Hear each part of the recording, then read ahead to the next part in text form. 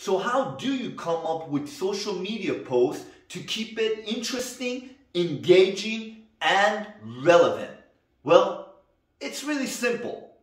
You pick a subject that's relevant to today or the upcoming week or day. For example, I help out food entrepreneurs, and I would talk about how Mardi Gras is coming up tomorrow, and I would remind my audience to make sure that you're posting about how you're offering Southwestern dishes such as jambalaya to get some customers for the upcoming days. And please don't tell me that, oh, you only sell pizza or sandwiches.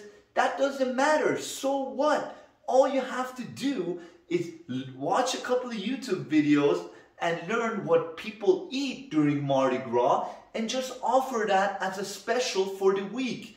That's what I did when I was running NYC Cafe, and it worked like a charm because people like to have theme parties. So if you can provide some kind of Southwestern dish for this week and advertise that, I guarantee you people will love it. All you have to do is follow a recipe, and you can do that by watching the thousands of YouTube videos or Google posts that are out there. Trust me, this will work. I remember back in 2013, we created a shrimp jambalaya dish, and we got thousands of orders. We catered to big companies such as Zillow and Oakley.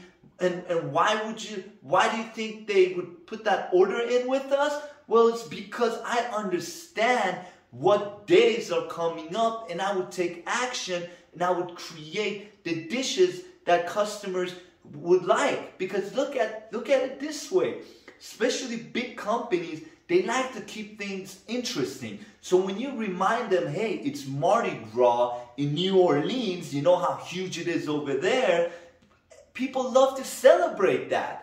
And you remind them what kind of a dishes there is, and you can make it your own. It doesn't have to be exactly what I said, the jambalaya. You can look up and see what dish would go with your kind of dish.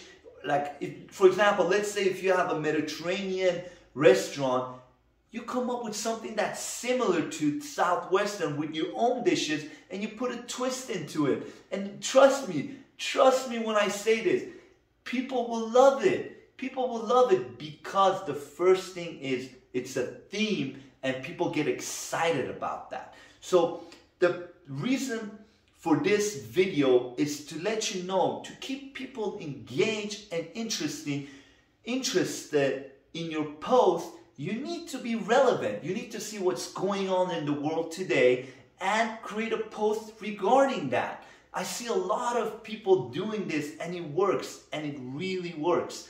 Give it a shot. What do you have to lose? So since my audience are food entrepreneurs, give it a shot this week. Create a menu.